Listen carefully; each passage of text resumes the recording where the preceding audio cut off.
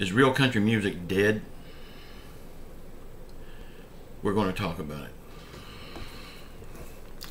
Y'all, is real country music dead? Do you remember the song, it was Alan Jackson and King George Strait, Murder on Music Row? That song tells a perfect story of real country music. It's got a line in it, someone killed country music and for that they should hang. I couldn't agree more. They all should hang until their eyes pop out of their heads. They have took away the thing that most country fans love, and that's real country music. Nobody seen the Killers, but we know exactly who it was. It was the music executives on Music Row trying to hold out for that almighty dollar. But in the process, they killed country music.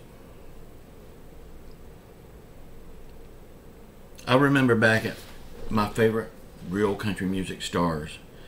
You got Dottie West, Loretta Lynn, Carl Smith, Ernest Tubb. I mean, the list goes on, but Dottie West, Don't Build Me No Paper Mansions was one of her biggest hits. Here Comes My Baby Back Again was another big hit. Oh my God, she had hit after hit after hit.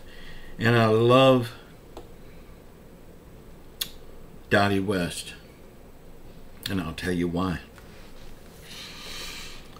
Every time I hear Dottie West sing, I hear my sister.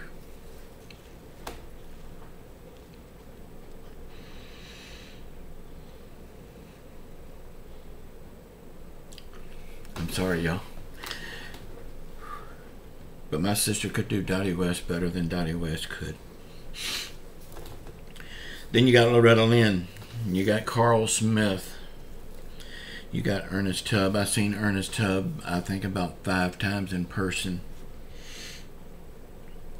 The man is awesome. He could put on a show. You see him on stage at the Grand Ole Opry or whatever, and you say, this is just an old man. He's still living out his dream.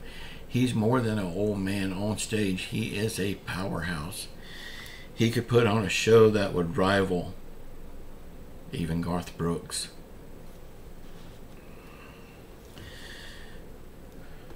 Today's country music singers, the males anyway, all you see is them wearing their sister's pants. Their pants are so tight, sounds like somebody is squeezing their ass, and they can't get their words out.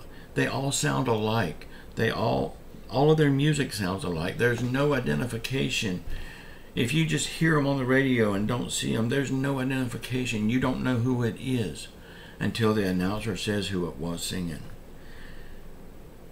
It's a cookie cutter process that they have in Nashville right now, and they're just stamping out more commercial friendly singers.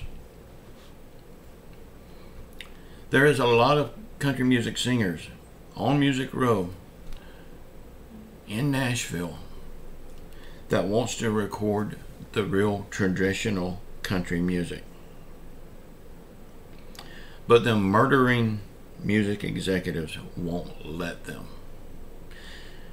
I remember a few years back, Darius Rucker said that his next album was going to be a tribute album to the female singers of real country music, like Kitty Wells, Loretta Lynn, Dolly Parton, Tammy Wynette. He was going to do his version of their songs in an album. It never happened. The music executives wouldn't let it happen. Again, all they worry about is that almighty dollar. And can't any of them really sing anymore without auto-tuning?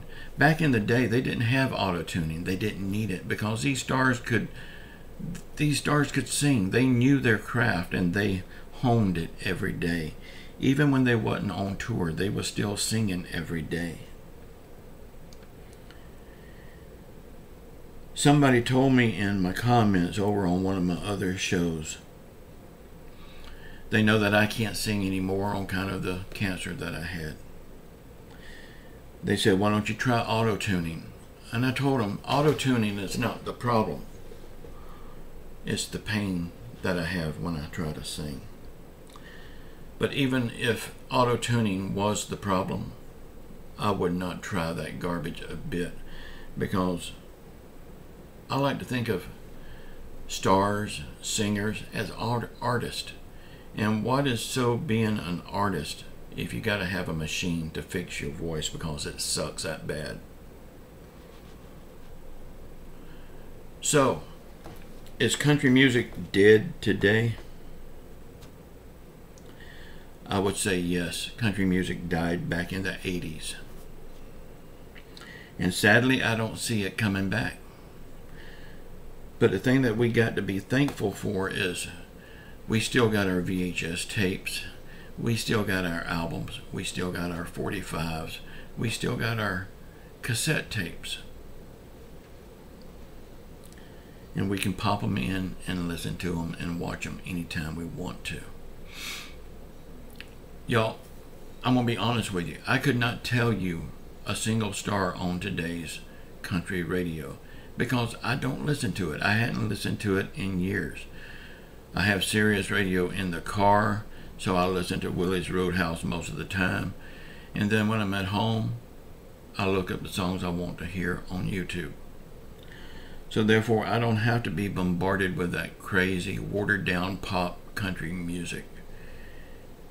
And let me ask you, who ever thought about putting rap in country music? That person needs to be hung. And once his body quits breathing, he don't need to come down off of that rope. He needs to stay there until his body completely dries up and shrivels away.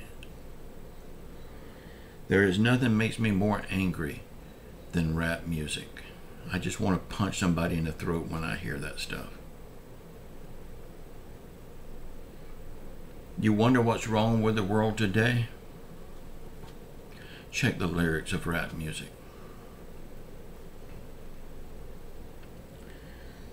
So country music is dead, but we can make it live on in our memories and the music that we choose to play at home.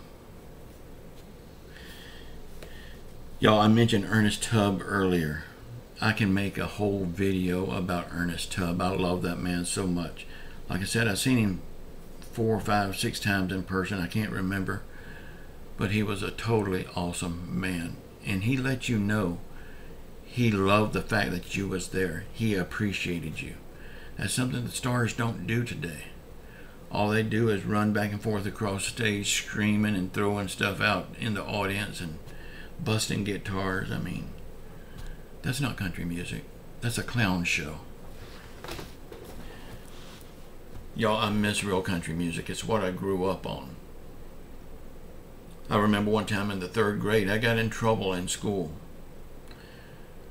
because I was singing country music in class and I wouldn't stop. So they sent me to the dean's office. I don't care. Y'all, I love you all. Please subscribe to the channel Inside Real Country Music. Please subscribe, leave your thumbs up, and please leave your comments. I would love to hear from you. And until next time, let's keep it country, y'all. Ciao.